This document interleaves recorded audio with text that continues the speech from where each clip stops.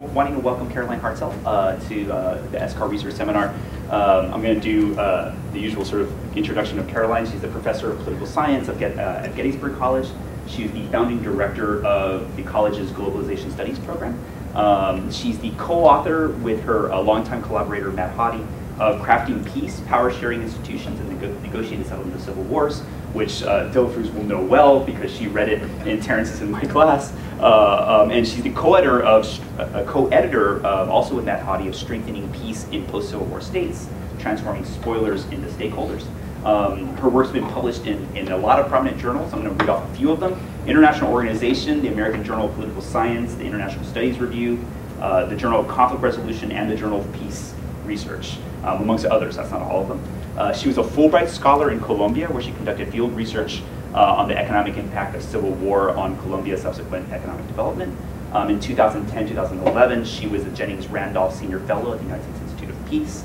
And her research and policy work have also taken her to Afghanistan, where she worked to help Afghan stakeholders explore options for the Afghan peace process.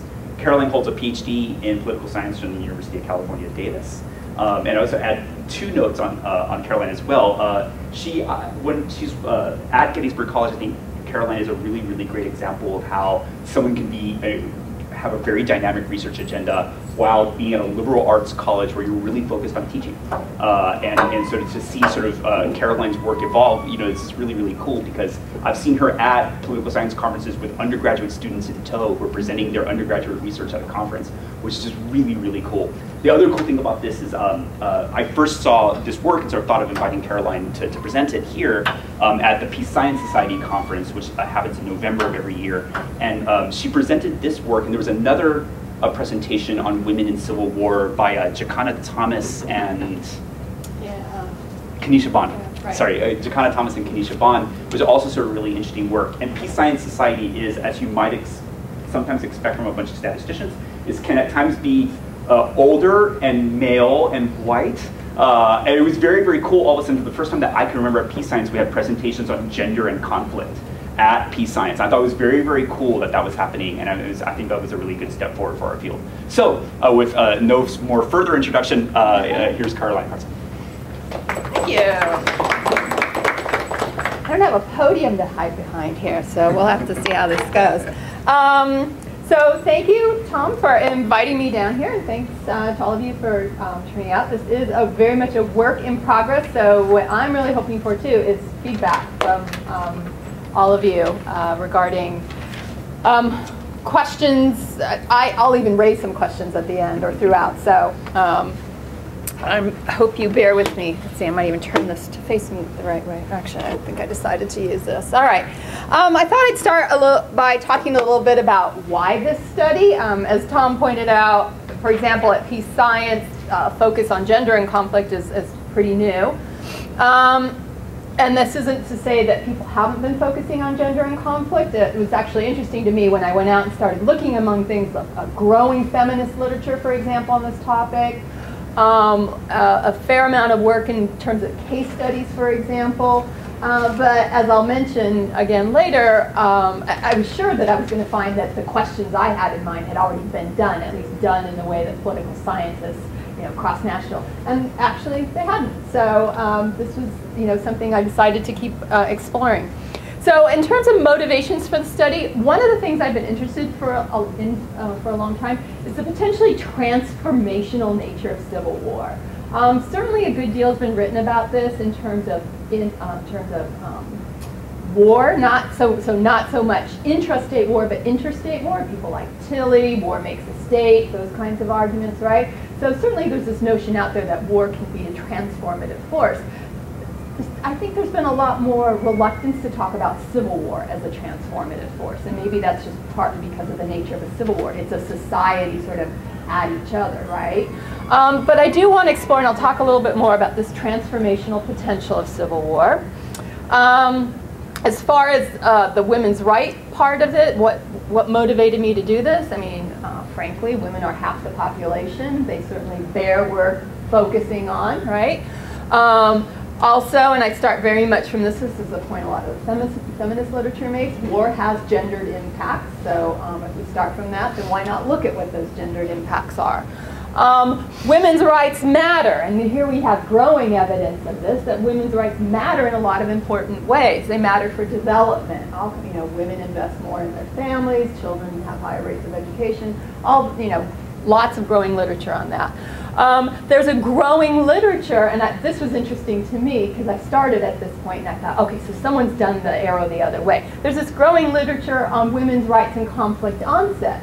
So again, a number of studies have found that in countries where women's rights suffer, right, those have a higher likelihood of experiencing the onset of civil war.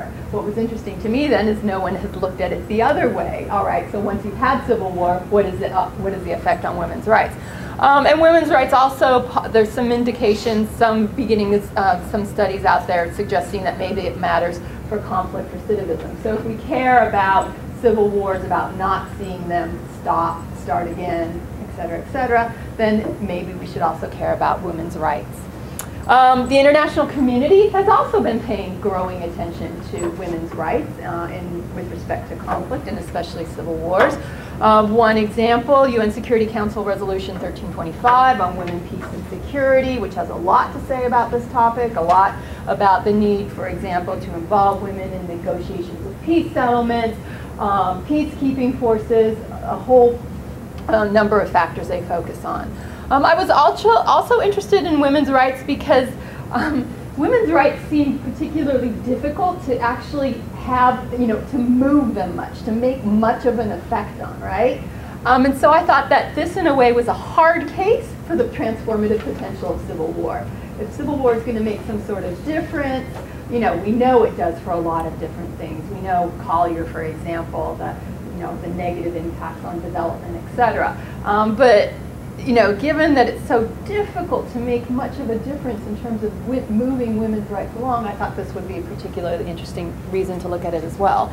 And then again, a lot of the case studies out there, a lot of case study literature suggests that some really interesting things that might happen to women's rights as a result of civil war. I've taken students to Nicaragua a couple times for classes. One of them was a class on gender and development. And we lived with host families. A lot of them were women-headed households. And students talked to the women about their experiences in this. I mean, these were really strong women, many of whom talked about the transformative nature of civil war for them. Literacy had come out of their involvement with the Sandinistas, just a number of factors. Afghanistan, I met with some really amazing women there, heads of NGOs. I would say one difference between those two countries is the women I was talking to in Nicaragua were very much, the women in Afghanistan were elite level women. They had left the country, for example, studied, many of them had master's degrees from abroad. In Nicaragua, I was talking to women who, most of whom were just now literate, for example, educated at a primary school level. In both instances, though, both sets of women were able to talk about how conflict had affected their lives. Negatively, yes, but also some had enjoyed some positive changes in rights after that. And then other literature, and I'll reference probably Rwanda later, East Timor, I don't know as much about, but I've started to do some interesting reading on some of the interesting effects there as well. Okay. So that just sort of by way of background motivating me. All right. So my central question is, what effect, if any, does civil rights have on women's rights?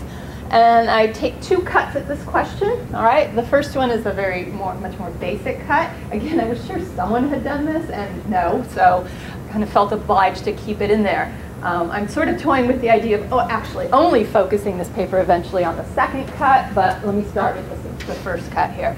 And that's just to ask, is there any significant difference in women's rights between countries that have civil wars and those that don't? All right, so let me just say these and then I'll get into each one a little bit more. And then the second cut is to ask whether there are certain aspects of civil wars. For example, the severity of the civil war, the way the civil war ends, the terms that are negotiated during the Civil War, whether peacekeeping forces go or not, etc. Are there certain aspects of civil wars that it's those that have the potential to affect women's rights in a post-conflict environment, all right?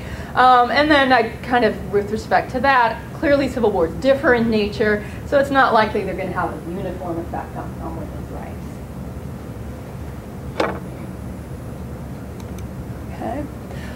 A little bit on women's rights. There are lots of different ways to think of this. There are some empirical studies on Civil War that look at things like certain women, some outcomes related to gender. So effects on health, that's been an issue that has been studied with a fair amount, a growing amount now of literature on the gendered effects of Civil War on health, for example, or on education. I wanted something that gets a little bit more kind of my notion is that institutional change might have an impact on things like that, whether women do get access to health care or not. And so I wanted to come closer to something that kind of conceptually is more like an institution. So I focus on this concept of women's rights. I use the Cinquernelli-Richard human rights data set, which has lots of different human rights measures in it, including measures for women's political, economic, and social rights. And the SERI measures look at government, so what are women's rights in there? Government respect for internationally recognized human rights, including the women's rights.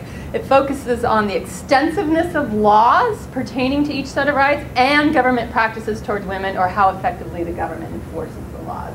So what are the laws, and to what extent is the government actually enforcing those laws? All right, so with respect to these rights. Just a little bit more on the coding of this measure. Just to give you a sense of this, women's political rights, for example, include a number of internationally recognized rights, such as the right to vote, the right to run for political office, the right to hold elected and appointed government positions, the right to join political parties, the right to petition government officials, women's economic rights, equal pay for equal work, the right to be free from sexual harassment in the workplace, the right to work at night, the right to choose a profession or employment without needing your husband or male relative's permission.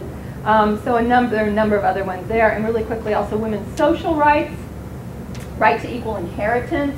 That's an interesting one with respect to Rwanda, for example. That did change after the genocide. The right to enter into marriage on a basis of equality with men, the right to participate in social, cultural, and community activities, the right to an education, and several more. These are scored 0, 1, 2, 3, all right? If a right in a country year is scored 0, so say some country in some year the right is scored 0, that means there are no rights for women in the law, and or that systematic discrimination based on sex has been built into the law. A score of 1 means there's some rights under the law, but they're not effectively enforced. 2 means that there are some rights that are guaranteed in law, and the government may be enforcing them to some extent, but still allows some discrimination or still prohibits certain laws in practice, not on the books, but in practice. 3 means nearly all rights are guaranteed by law, and they have been vigorously enforced in practice. So that's just a little bit of background then on the rights measure I'm using.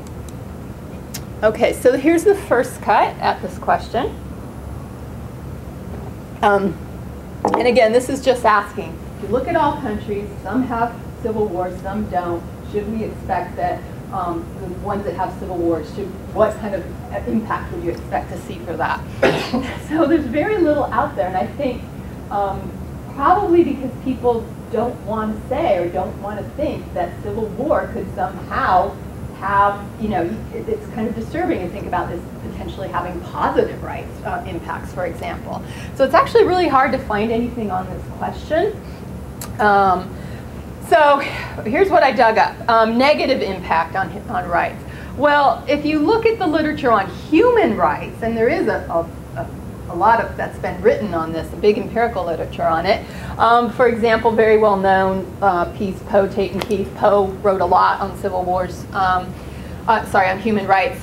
They note that governments are more likely to repress human rights in the face of threats to the regime. So if that's said of human rights, from that I think you can derive the idea that it must be true for women's rights as well. If governments feel threatened by women's activities, that they'll repress their rights, right, during the course of a war. Increased militarization of society. This is something Cynthia Enloe has written about, and here the notion is that in the course of a war, probably the hardcore people come to power, and that with everything associated with that, the military instead of the police force, etc., that's going to also lead to repression of rights. And she actually does talk more about effects on women specifically. All right. Positive impact on rights, and this is just this idea that, well, maybe these negative, these institutions that repress women's rights actually fall apart during a civil war, right? They dissolve or they're reshaped, including institutions like those of patriarchy. And this can happen, for example, as during a war, women take on rules of interacting with the state because men are off fighting, because men have been killed, or because men are jailed. And Elizabeth Wood, for example, focuses on that, especially with respect to the conflict in El Salvador, where women did become the main interlocutors with the state during the Civil War there, or an important set of interlocutors with the state, right? So that was the first cut, right? That was just saying, all right, look at all countries. If some have a civil war, what's the effect, right? And then here's the second cut. Do differences among civil wars matter? Here again, there actually are more. It's easier from the literature to actually find hypotheses or things that kind of approximate hypotheses. They're very much competing hypotheses, though. I did decide in each case to plump for a directional hypothesis, all right? So for example, and this is probably the grimmest one, intensity of violence. So here I'm hypothesizing that the more intense the Civil War is, that will actually have a positive impact on women's rights after the Civil War. Why? Mostly, or the main rationale I have for this is a demographic change, all right? What is a demographic change? More men are killed during civil wars because they're still, even though there are countries where women increasingly have participated as fighting forces in civil wars, they are still the primary fighting forces, all right? And the possibility this suggests is that, simply put, there's more space for women in political and economic realms after a civil war.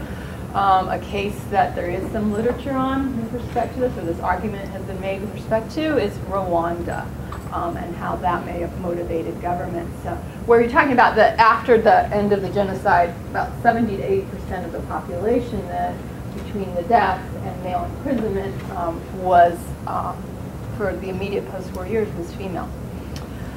Mediation. Again, a lot of contending kind of ideas about this.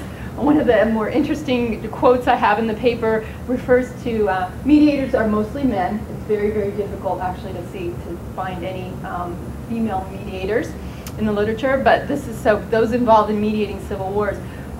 One feminist article referred to mediators as cowboys, and with everything that sort of negatively implied, right? So the notion is that when they're at the table, and first of all, women aren't at the table by and large. I mean, large, right? That women aren't at the table, but that mediators neglect women's rights issues, for example, or that they're focusing on bargains that ultimately end up compromising women's rights, right? So I go with the idea that if mediators have been involved in ending the war, that's likely to have a negative effect on women's rights. Power sharing measures. Again, a growing kind of debate on this, where some argue that power sharing measures are going to have a negative impact on women. Again, because women aren't being represented at the table where these power sharing measures are generally crafted. And some people arguing, this was an interesting, very recent article, for example, noting that there's been a remarkable trend in the last few years in terms of the presence of references to gender and women's rights in power sharing arrangements. So this is a new twist now on power sharing, that gender is actually being included as part of it. So anyway, I go ahead and hypothesize that power sharing will have a positive impact if power sharing measures are included as a way of ending the Civil War. It's going to have a positive impact, partly because what power sharing is trying to do is generally include previously excluded groups. And even though women generally aren't at the table, for example, maybe this has some sort of spillover effect to gender. Oops. Okay. There. Few more variables really quickly here. Peacekeeping operations here, I showed you a little bit more of the kind of contending hypotheses on it. Cross-national studies on peacekeeping and human rights, not gender rights, but human rights, finds that peacekeeping can both encourage and weaken respect for human rights. peacekeepers can improve government's right. So here are some of the sort of mechanisms that peacekeepers can improve government right performance by transmitting information. Peacekeepers may model positive gender relations and in that way affect the government's attitude and respect for human rights. Peacekeeping forces may mean there's an increased spotlight on government's respect for human rights, including gender rights. I go ahead and hypothesize out of all this that we can expect peacekeeping operations to have a positive effect on women's rights. And then finally, a lot of people have pointed out that gains that women do make in civil wars seem to erode over time. So Nicaragua is a case in point. There's a very famous book, Sandino's Daughters, where, again, a lot of the women that participated in the conflict had very, very, very high expectations for post-war, post-conflict Nicaragua, post-Sandinista Nicaragua. Then a few years later, there's a very kind of less exciting, I don't mean less exciting, but a disheartening book, Sandino's Daughters Revisited, where the author of Sandino's Daughters interviews again many of these women, and they're just, you know, some of them are downright despairing at how much the hopes they had and some of the rights they'd actually achieved had actually eroded with the passage of time.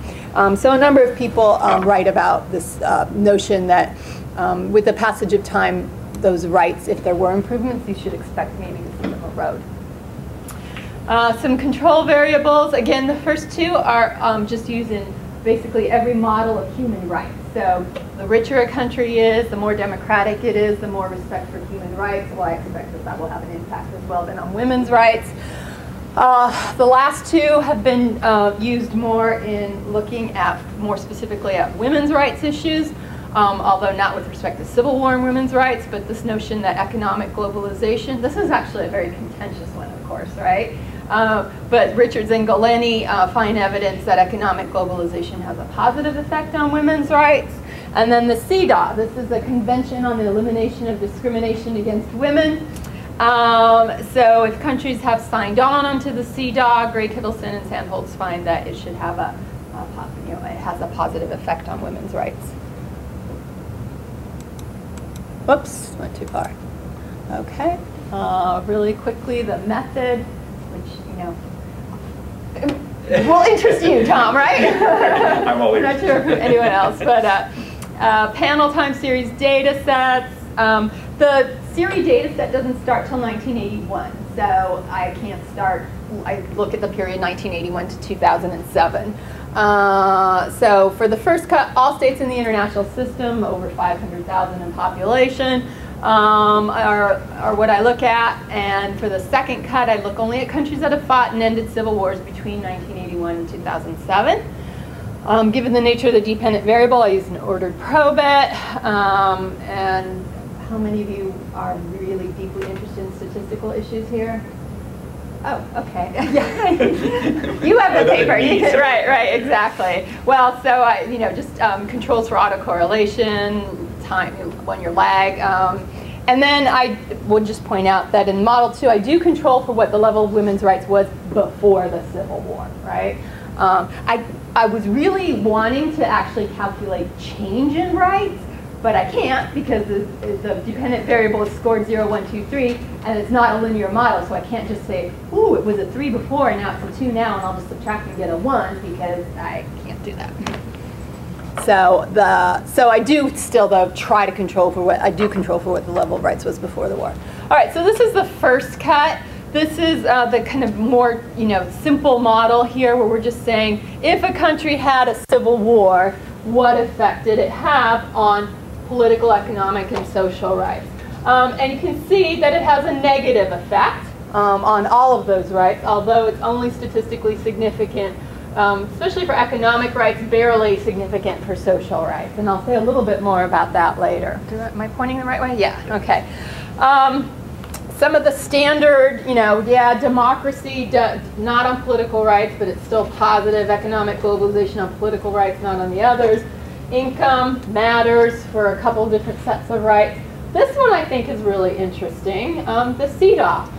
So signing on, and I'll say a little bit more about this later, signing on, well, I'll just say it now. Signing on does seem to have some influence, The one issue I would point out here is probably some sort of selection effect, right? So if you're more inclined to sign on to the CEDAW, you're probably more inclined to respect women's rights. High N here, I point that out only because when I get to the next model, you'll see how much the N drops. All right, so this is now just focusing on countries that had civil wars, ended civil wars, what happens to women's rights after the end of the civil wars, all right? The N drops because now I'm looking at fewer countries, only those that had civil wars. It also drops because I can only look at periods after civil war. Some countries fight a civil war, end a civil war. I can look at women's rights after it. Then they start another civil war. I take them out during the time they're fighting the civil war, and then I can only look at them again in the post-civil war years. So that really narrows down my N. The other thing I would point out, see the social rights, the N for social rights drops.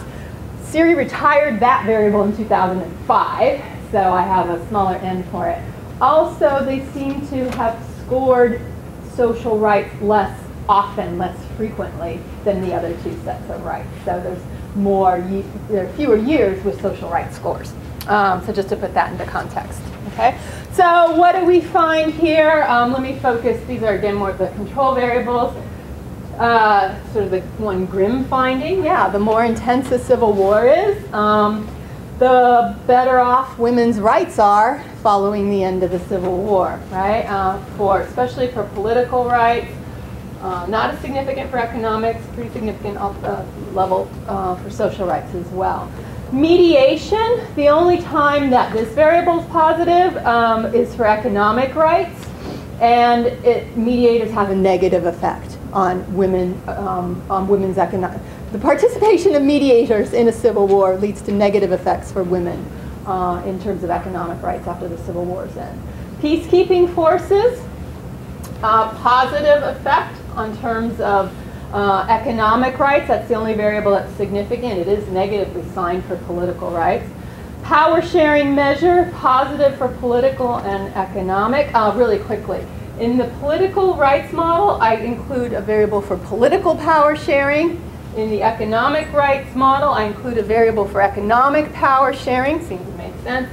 Social rights, well, there's no social power sharing variable. I tried it a couple different ways. When I ran it here, I used the economic power sharing. I also tried it with political power sharing. I also tried just power, number of power sharing, because I code for 4 different types of power sharing. I also tried just the number. The higher the number, it does have an effect, but I went with this is more intuitively obvious, I think. Time since settlement, not significant, negatively signed only in the case of economic rights. And prior level of women's rights does matter for the economic rights. Okay, discussion. So really, again, back to the Table 1 results. So the title of this paper was Scourge or Source of Potential Transformation. So certainly Table 1 suggests civil war is a scourge in the sense that if you have a war, it's bad for women's rights. Okay? We had significant and negative effect for women's economic and social rights. I already talked a little bit about the CEDAW variable. Simmons suggests, this goes along with what she's written on women's rights, that international law can have positive effect on women's rights. Again, maybe that's a result of selection effects. The control for autocorrelation suggests that if you've had a higher level of respect for women's rights in the past, you're more likely to have a higher respect for women's rights after the Civil War. Makes sense. Reverse causality. Maybe that's, though, partly what's going on here. Civil wars are more likely to take place. We already have evidence in places where women's status is low. So maybe we're just seeing kind of this, magnified onward. Table 2. This suggests that some civil wars, or at least some aspects of civil wars, could have transformative effects on women's rights. So it's both scourge and source of transformation, I would say, civil war. The intensity variable. What I can't tell is whether this result comes from the demographic effects of civil war, whether the fact that it's a lot of men dying in particular, Or maybe there's some psychological shock effect associated with more intense civil wars. Maybe people say, oh, wow, we need to make some changes, and somehow that redounds to women's rights. I don't know what's driving that result. Power sharing, again, this positive effect. That's really interesting, though, because I didn't take gendered aspects of power sharing measures into account, because I don't have data on them. I just used my power sharing measures. So it raises an interesting question. Why does power sharing have this effect, right? Probably most of these settlements that I scored for power sharing through 2007, probably most of them were not including gendered effects in them for power sharing. Time since settlement, not significant. Okay, women's political, oh, here are a couple different points. The negative coefficient on economic rights, it's not significant, but it's kind of interesting. It suggests that economic rights could erode after the end of a conflict. Women's political rights have generally been trending upward with time, all right? Irrespective of civil war or anything, women's political rights have generally been showing a slow upward trend. And I think this reflects the fact that in the international arena, there's been so much emphasis on things like gender quotas for elections and the like, right? And then the other interesting point about social rights is they're just really low to begin with. If you look at the series scores, the set that women have consistently the lowest scores on are women's social rights. So essentially, they have nowhere to go but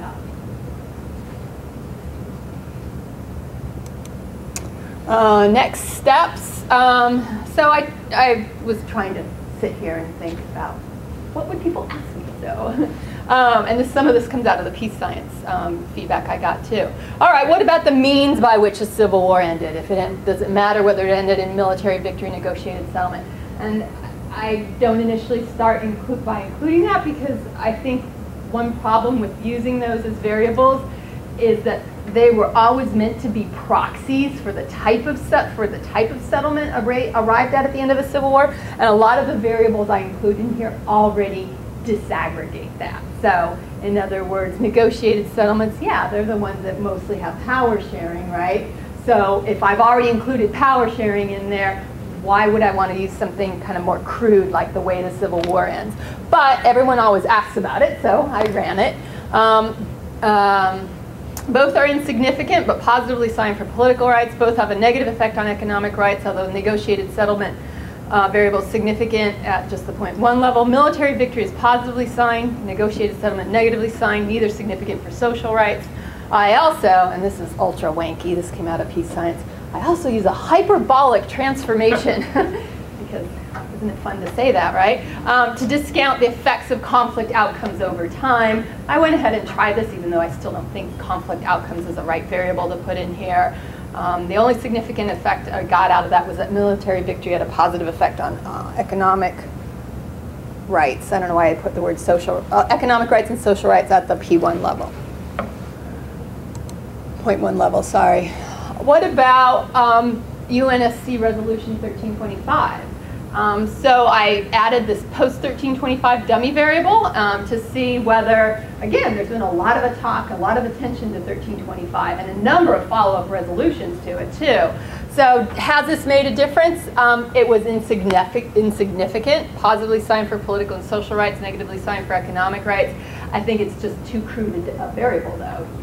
Saying, here's where they signed it, from this point on, has the fact of 1325 not signed, but passing it made a difference. I think I would need to sort of disaggregate that variable more, fine-tune it more to get to see if it actually had an effect.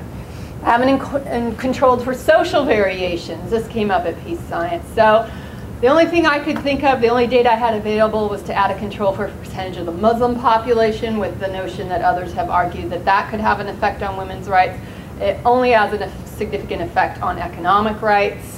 And then one thing I haven't done at all, and if you have any suggestions, is so what about the regime that comes to power? I mean, there's the real differences between the Taliban and the Sandinistas, for example, right? So, and I have no way at getting at some type of measure that allows me to distinguish in some meaningful way among those kinds of differences. So that's it. So the way our seminar has been going is someone is a discussant who sort of discuss the paper a little bit, and then we sort of take questions from our audience. I've appointed myself discussant, so I just have a few comments. And Caroline, I'm going to try to write some of this up and sort of send it to you, so that might be more useful. May actually manage to be a little bit more cogent than I'll be now. So warning, I may not be. Okay, so I think Caroline's work is asking a big uncomfortable question, right? And if you think about sort of the way that places like ESCAR were founded, they were founded on the normative idea that the sorts of wars that Caroline is studying here sort of have an unmitigated set of negative effects on human life.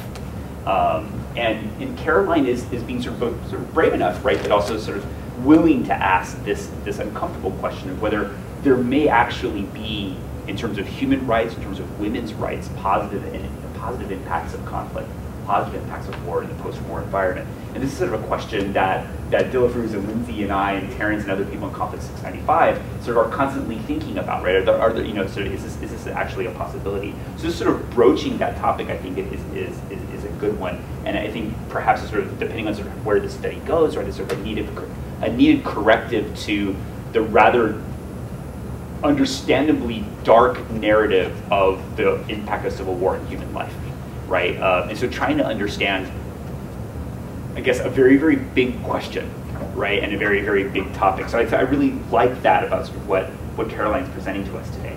I'd also sort of add that this connects really, really well to a lot of exciting things that are happening here at ESCAR and at George Mason on the topic of women in conflict. So Leslie Dwyer, and I think I mentioned her name to you, Caroline, is an anthropologist here who has started a center on women in civil war, along with Sandra Cheldelin.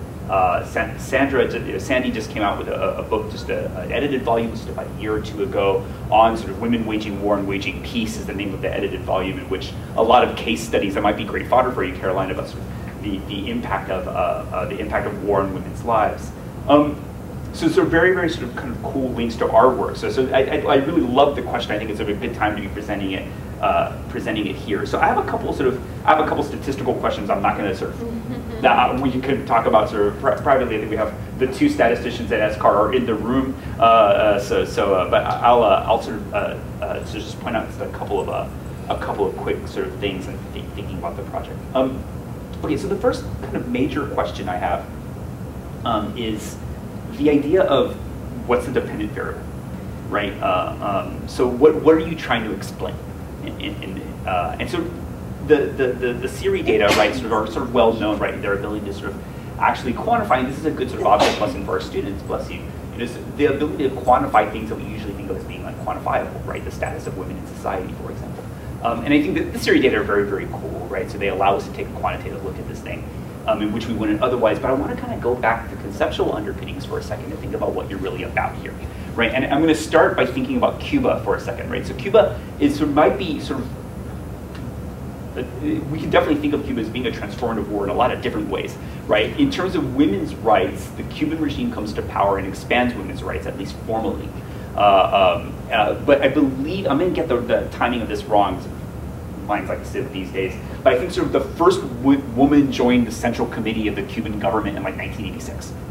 It was 26 years after the Civil War ended, right? Or, no, sorry, 27 years after the Civil War. No, actually 28 years after the Civil War ended. So that's the first thing that comes to mind, right? Sort of, what conceptually are you looking at? And one way of thinking about it, and what the SERI data are actually capturing, are the de jure status of women in society.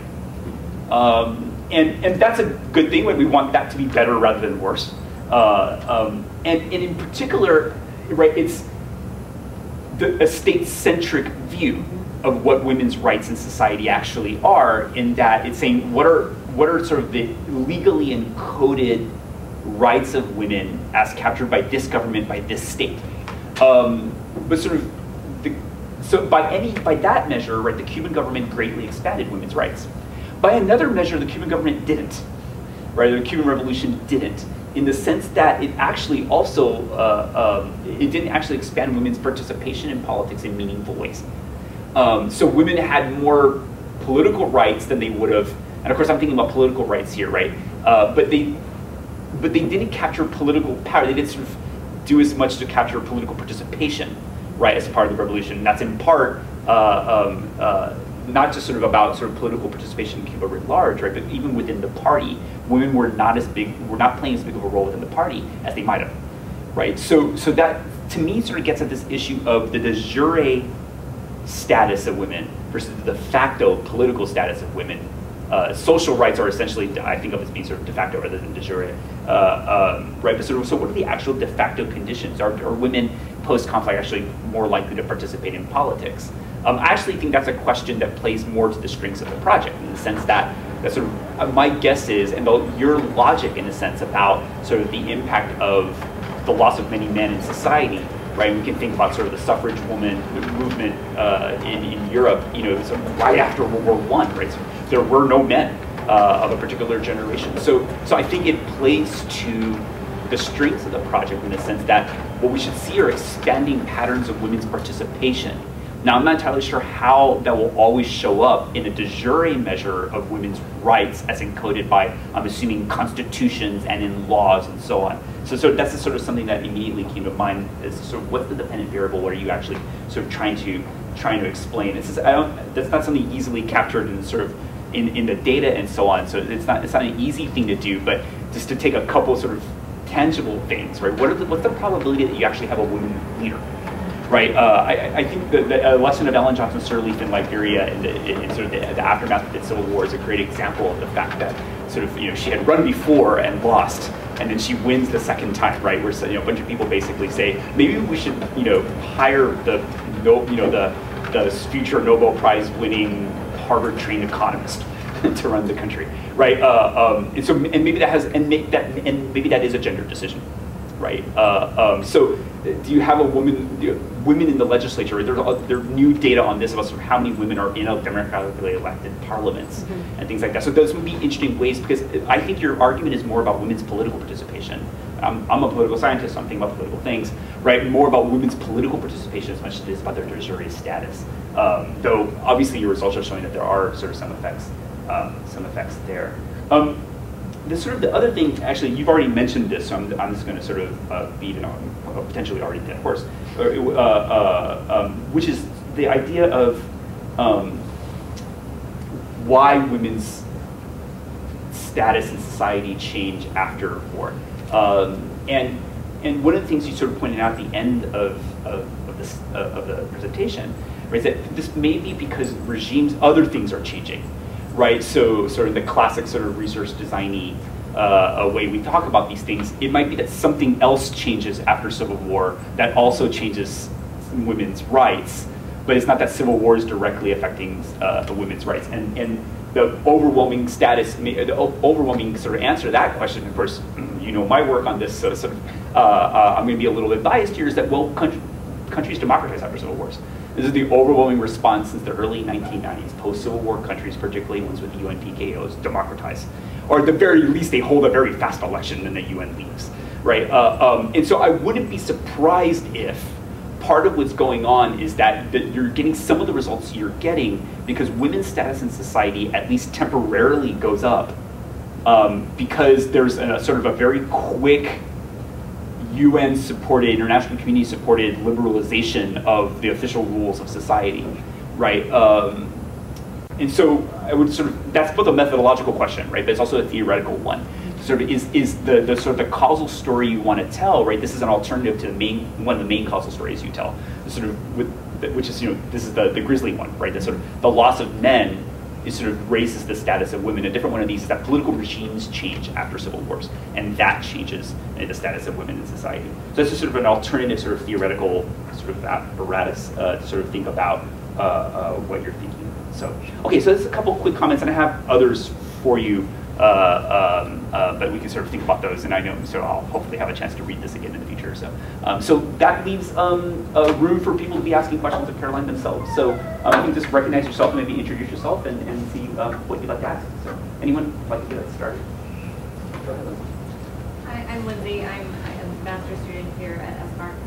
One of the questions, I have two questions, but the first one is about kind of your coding and what you counted as a civil war. Like, was it a determination that you made, or was it something that someone else made, or how did you define that?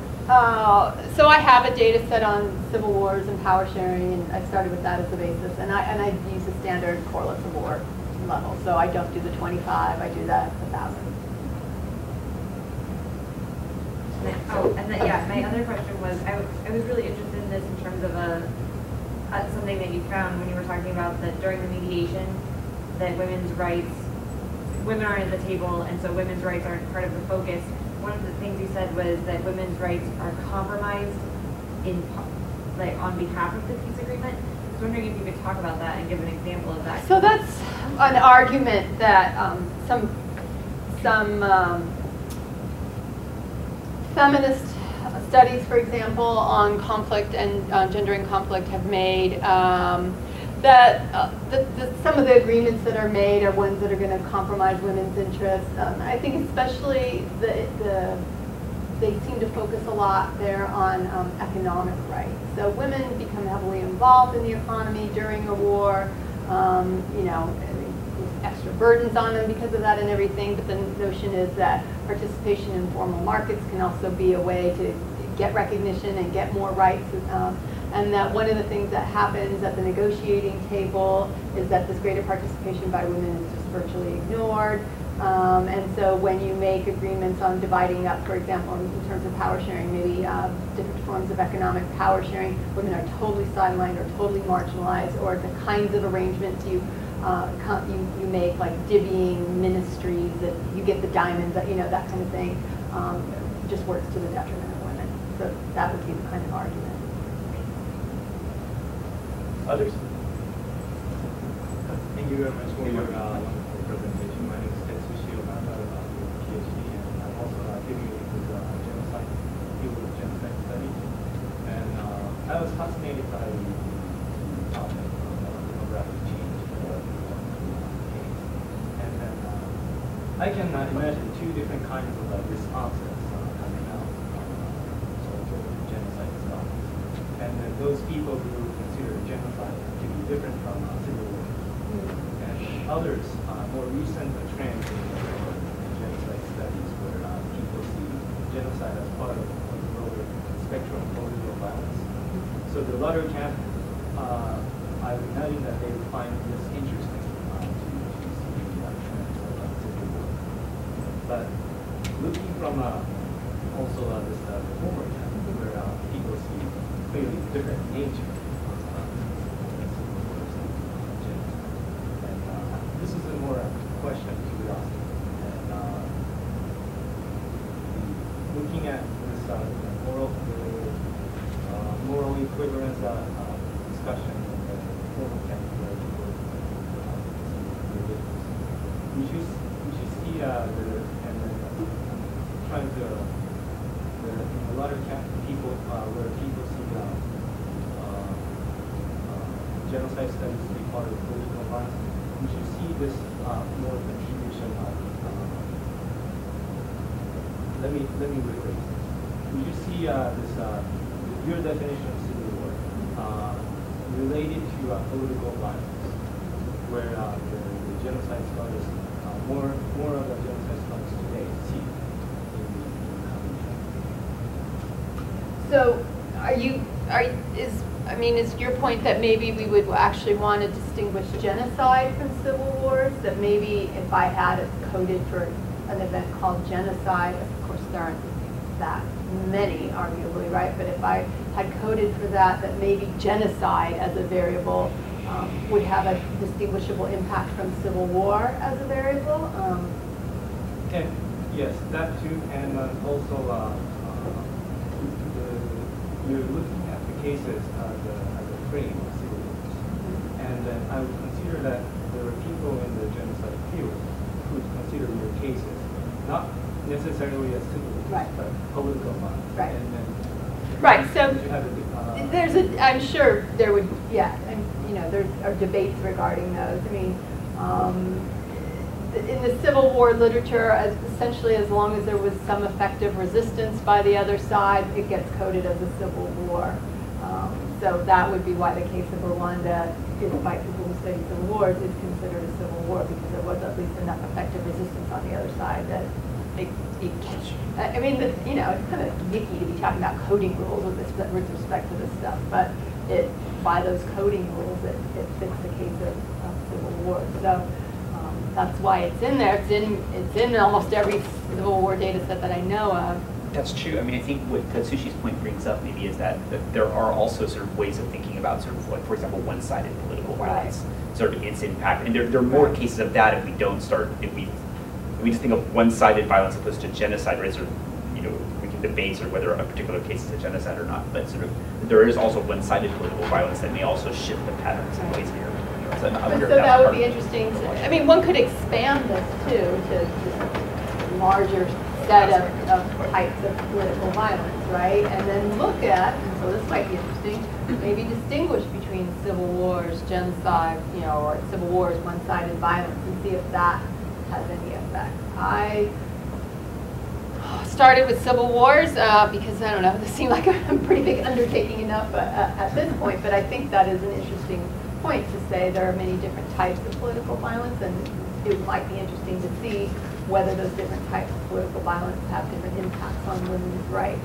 I'm, you know, still wrestling with the question of the transformative potential for civil war. So I think that's a pretty big question. So I'm just going to start with that focus right now. But I think, you know, good graduate student projects, someone can broaden this to different types. For someone in 695, for example. I think Dil Cruz, So my name is Dil Cruz Cornacueva. I'm a master's student here. Thank you again for coming. This is wonderful. Kind of building off of the last point, it made me think of a couple of other things maybe that would be interesting to take into account. So for this, you brought up Cuba, professor, and I thought that was interesting because there's a lot of research about how kind of socialist regimes, or one who self-identify with that, actually do on paper provide greater rights. So since there's a lot of research on that, I thought that might be interesting, a little bit more socialist regimes. Right, socialist Marxist regimes. And other things along that line, I thought another thing would be interesting would be maybe to take into account the agency of women and kind of asking for these rights afterwards. You know, this is something we're talking about. So are they put into place because of the peacekeeping operations? Or is it because these women afterwards were like, well, we were fighters, you know, we had weapons, we delivered food, something like that. I don't know how you, I have no idea the feasibility, but something that sparked an interest in my mind. That was actually at Peace Science. I had this slide, sort of last thoughts, and one of the things I said was, you know, there are a number of civil wars where women were a significant proportion of the fighting force, and it would be really neat to be able to see what effect that had. And then the other presentation, they're on, you know, this massive undertaking right now of coding for women's participation in civil wars. So someday that data will exist. It doesn't now. I don't think I want to wait till it exists. But the other thing that's interesting about what you said about women's agency is, as Elizabeth Wood, for example, writes that one of the ways that civil war, one of the effects, transformative effects of civil war can be that, you know, as women, for example, have to step up and interact with the state, but just the number of organizations that women form as a result of civil wars. Sometimes there's sort of survival mechanisms, right? So this is a little bit different, but this is more in reaction to structural adjustment. La olla comunal in Peru, for example, and in Bolivia, where women didn't have enough food, so they'd all get a communal pot and throw in and feed their children that way, right? So, you know, their economic necessity out of structural adjustment prompted that, but sort of the notion that civil war, but then, you know, again, that is a product of civil war. So again, that's sort of the transformative effects of civil war. So another cool variable would be something like how many women's organizations get formed as a result of civil war. Well, you know, again, that's a future graduate student's task to look at. There's, for whatever it's worth, I don't know if we read this, so Bari, I keep on looking at my students in 695, so Bari and Dil Cruz and Lindsay, but you know, there's Chris Blattman's work on the survey war in Uganda, right? So, you know, one of the things they end up finding, and I think Blattman in a non-fine race is sort of, you know, ex-combatants feel actually a larger sense of political responsibility. They're more likely to vote, more likely to visit political offices and people, something like that. It'd be just interesting. I don't know if they say anything about this, but it'd be interesting to see if that's differentiated by gender. Well, so they did right? do a study on It's gender too, and what they find is that they had slightly different questions, but what they find is sort of this notion that women are more victimized by civil war doesn't hold for what they focused on. So again, I feel like some of what I'm asking is really disturbing, but again, if not the transformative potential of civil war in a positive way, perhaps not. A lot of the feminist literature talks about women's resilience, women's agency, stop using the word victim all the time with respect to women in civil war. So, I know I'm asking really, really difficult questions, but I don't think the only way civil war is transformative, by the way, is because lots of men die. The good news, I hope, be the only way, right? But I think these other, there's a bunch of other stuff going on, not just because of the Civil War, but again, I'm looking at not just the Civil War. I only have one. I also, by the way, ran this for a duration of Civil War too, and the only thing it has a positive impact on is women.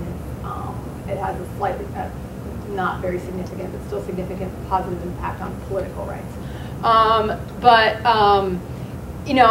asking a lot of other questions, like the peacekeeping, right? And I'm saying I'm hypothesizing, given what others have said, that it will have overall a positive effect, but it actually doesn't do that much, does it? And actually, at Peace Science, people hypothesize that the positive impact that it did have on economic rights might come more out of this whole peacekeeping industry that arises in these countries as they're there for months and maybe years, right? Other things like the way the war do you have power sharing measures as part of it, et cetera? There are lots of different ways, I think, in which civil war can transform, not just because it kills a bunch of people, it kills a bunch of men, right? Also, the other interesting thing about civil wars is women then die at higher rates after civil war than men. Right. And that's why I kind of put the psychological thing up there too, because that's true, but does that really get as much attention as the people that died during the Civil War? Most of them were men, there's what has the bigger shock factor maybe, and thus ability to get governments to actually change rules, etc. I don't think the fact that women died in large measure after civil wars is getting more attention, but more by scholars and NGOs and the like than necessarily government saying, well, damn, we better change our ways and give women better rights now, right, because of this. I saw a question over here. In that case. I'm Elizabeth Mount. I'm an affiliate with the Gender Center here at SCAR. And I'm sorry if I come in a little bit late. I'm curious, my project actually looks at the role of masculinity and the ways in which women's chastity is used to foment and then justify violence in civil wars. So, for example, the partition of India and Pakistan, how these narratives were used by elite actors to say, these heathen Muslims or these heathen Hindus are going to come rape your wives and your daughters. That was used as a justification and a rallying cry to whip up a frenzy on the grassroots and get grassroots level actors to carry out actions that really benefited elite actors. I'm wondering if you can speak to that a bit more. Is that something that came up in your research? Is that something you've looked at? No, it isn't. I do think one thing about the whole power sharing variable is that generally I think that it's very elite focused, right? But that's more at the end of a war. So it is interesting to even see that it potentially has some positive effects on rights, because again, it is elite. So, it would be interesting to tease out why, if these measures are so elite focused, why, is it then the issue that it's transforming elites thinking about women's rights, and how the heck is it doing that, right? In a way that actually seems to have this effect on women. There's some stuff I just cannot figure out what what is really going on here. So I think at this point I'm hoping that this is,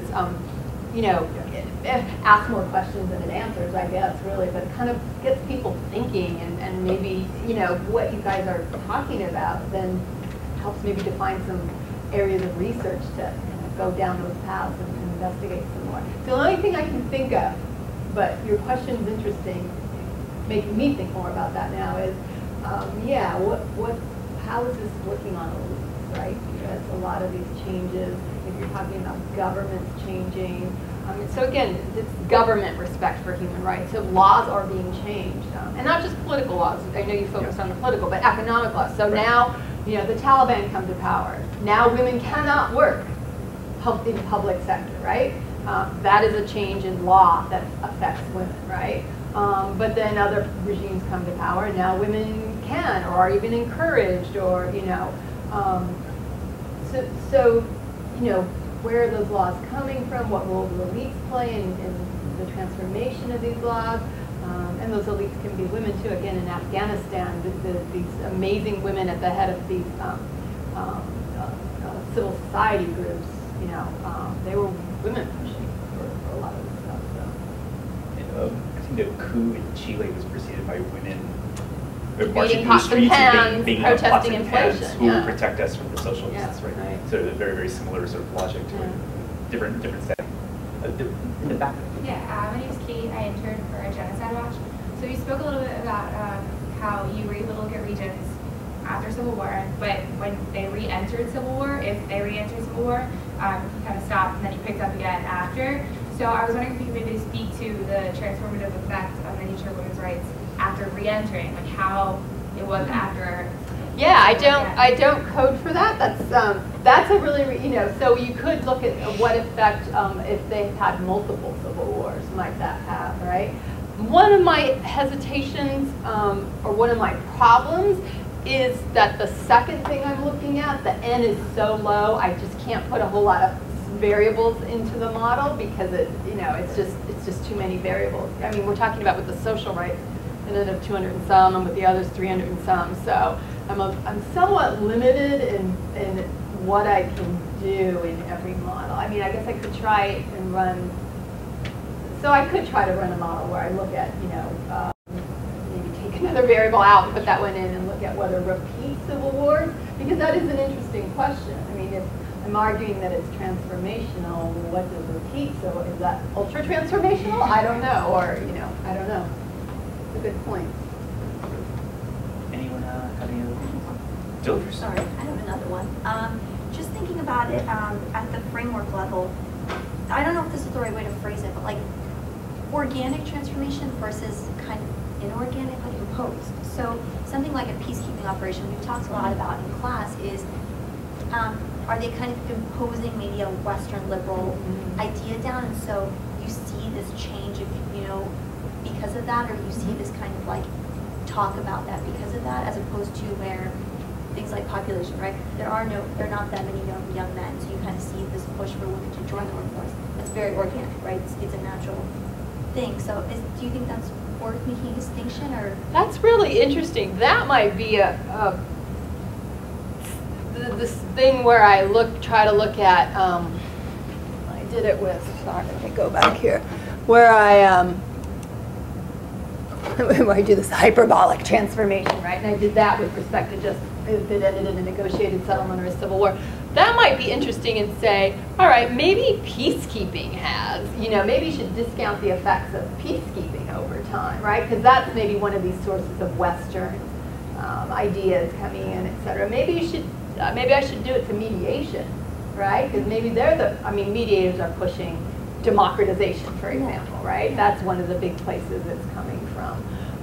So maybe if I do that, you know, that might be, that's sort of one way I could think of maybe kind of teasing that out.